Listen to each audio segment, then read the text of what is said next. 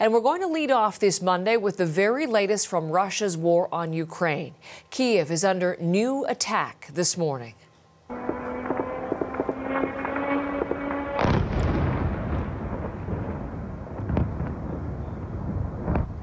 That is video capturing one of the airstrikes on the Ukrainian capital this morning. Ukrainian officials say Russian forces targeted the city with self-destructing drones. Now we have video into us that captures an extraordinary moment. You're going to see an air defense missile firing and then the blast from a drone strike.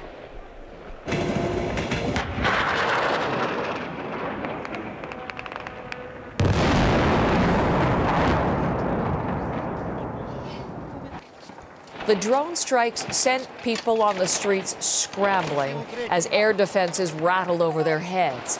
Ukrainian officials say at least 3 people have been killed. A number of buildings are badly damaged in the aftermath, and some are on fire.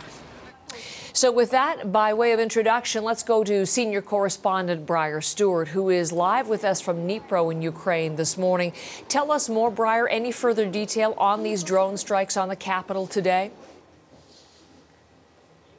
Well, in fact, Heather, the strikes actually began late last night. Air raid sirens were in effect really for large parts of the night and into this morning. And what Ukrainian officials say is that there were about 38 drones that targeted all across Ukraine. The majority of those moved toward the capital, Kyiv.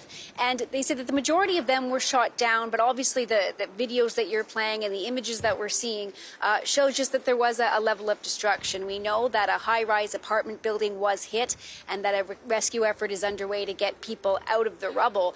And, you know, listening to people describe just what it was like to be in the capital and to hear it, I mean, they talked about hearing a sequence of sounds. They talked about the hum of the drones because they are low flying. The sound is very audible for people. Then they talked about how they would hear gunfire. And that's because one of the ways that Ukraine tries to disrupt these drones is that they fire at them with rifles. So you had members of the military, you had officers in the capital on the streets with rifles pointing to the sky trying to shoot them down. And then in many cases we know that there was an explosion. Now the mayor of Kyiv, Vitaly Klitschko, he spoke a little while earlier just about how indiscriminate these attacks are. Particularly, this comes just a week after more than 80 missiles were targeted all across Ukraine. And now today you have news of more death. Take a listen. Here in historical center live unguilty civilians. And what did Russians? They destroyed our country. They destroyed our hometown. It's terror attack. It's the true face of this war. Now, in addition to that high-rise apartment building that was hit, there were structures associated with the power grid that were targeted all across Ukraine, not just in the capital region, but also where I am in Dnipro, because today there are hundreds of villages, small communities that are without power because the power grid has been damaged. And it really doesn't come as a surprise at all. I mean, that's what the strikes were targeting last week. And in fact, Russia's President Vladimir Putin had talked about how there were a number of infrastructure targets that they hadn't hit yet and that they would be doing so over the coming days. And that is what we saw here this morning. Russian forces, Briar, it seems, are using this kind of drone strike, or drone rather, to strike those Ukrainian cities, and it seems with more frequency. Can you tell us any more about them? Well, what Ukraine says is that the drones that Russia has have been purchased by Iran. Iran has denied that. But there has been a lot of attention paid to just how these drones operate and how they're being used. I mean, I spoke with an analyst this morning who said the thing with these drones is that they're relatively cheap to buy and they can be deployed in swarms. So you could basically dispatch a bunch of drones to hit a single target. Now, it's not quite clear that that's how Russia is using them, but obviously they are sending a number of these up in the sky at one time.